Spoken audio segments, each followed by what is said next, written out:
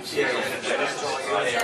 this is Kat for Tech Digest and Shiny. I'm here today at CES. It's January the 6th and Logitech has just announced the DiNovo Mini. Now you saw the previous model, the DiNovo, which looked more like a full-size keyboard. This is actually the new upgrade. Now as you can see, it looks just like a Nintendo DS prototype, but it's not the new DS, I promise you.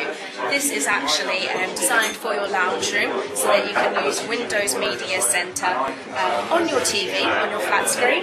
You can see it has a mini keyboard. Have a look there, mini keyboard with most of the functions of a normal size keyboard.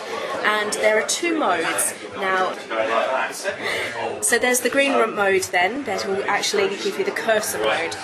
So what that's perfect for is if you click the Windows button there, and there we go. If you have a look at the TV, Windows Media Center has just launched, and you can use the cursor there to scroll through and play TV and movies, music, whatever you want. Have a look at some pictures, for instance. So if you have any photos on your laptop, here we're using a Dell XPS notebook, so any photos that you can upload into your notebook will be on Windows Media Center. So we can scroll through and take a look at some of the photos.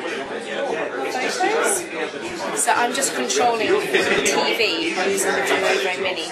So pressing the back, and now the other mode, if you click that button just there, takes it into the free mode. So that's basically going to give you free range. So you can basically use, as you can see, the trackpad just like a little mouse.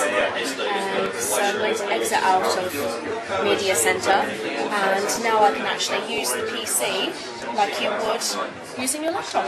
So it's really quite handy, as you can see, and it's going to look perfect on in your lounge room, just on your coffee table. It's nice and sleek, and it actually complements the MX Air mouse perfectly, which you can also use with your TV.